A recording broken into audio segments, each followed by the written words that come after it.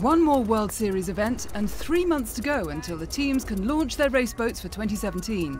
The road to the America's Cup has reached a critical phase.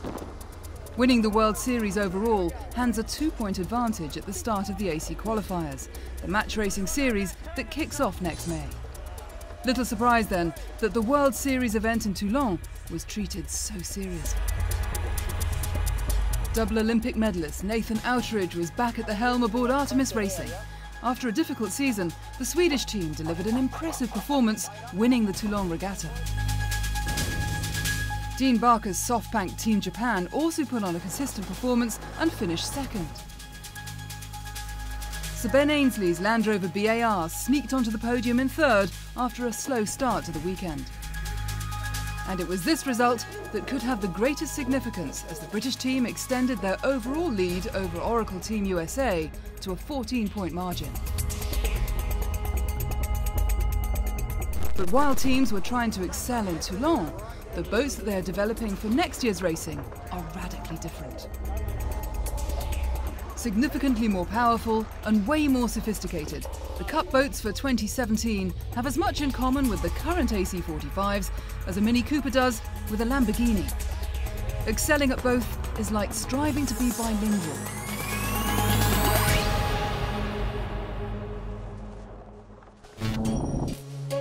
And it's not just boat development that's important.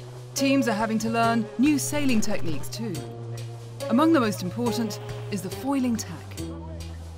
Staying on the foils when changing direction while sailing into the wind was once seen as impossible.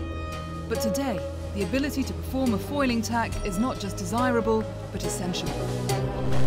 Whoever doesn't do a foiling tack is probably going to lose the race. The boat that can make it around the race course without touching the water will win this America's Cup. And the first team to declare that they had succeeded was SoftBank Team Japan.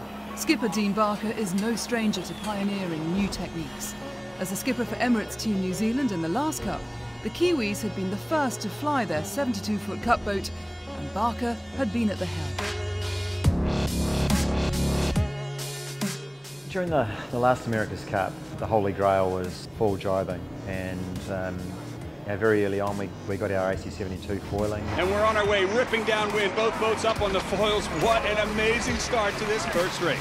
Yeah, we've kind of always thought, I always thought that when we started this America's Cup, people would be tacking on the foils by the time we get to racing. So it's something that we kind of always had an open mind on. And we're out there, with a nice breeze, and we put the boat into a tack, and there we were, stayed up on the foils.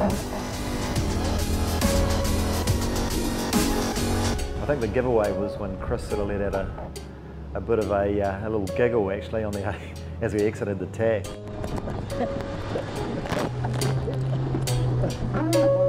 Yeah, I mean, the first few times when it was nearly on, I was kind of almost swearing like, oh, this is so on. But then when we actually did one, I just was giggling away. Yeah, it was cool. It was a great feeling. Thought, yep, there we go. That's the first one ticked off, and then we pulled off another one the same day. And I think it was just satisfying to think that all the work that we've been doing in terms of trying to understand the key components and sort of all paid off, and there we were, pulling one off. If it's anything like moth sailing, it starts to open up the race course a lot more. Your options are a lot wider. It's not about sailing boundary to boundary. You can tack on the shifts a lot more on demand. It's a real game changer. So that, the race is on. I think most of the teams are aware of it. The game is on really to see who can actually consistently pull it off. 2 days later, and Oracle Team USA had achieved the same.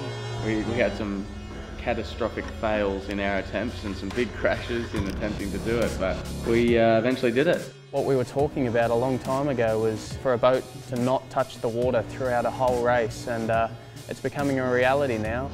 Last America's Cup, it was all about the foiling jibe and who could perform the foiling jibe, staying on the foils all the way down the downwind run. This time it's about foil tacking.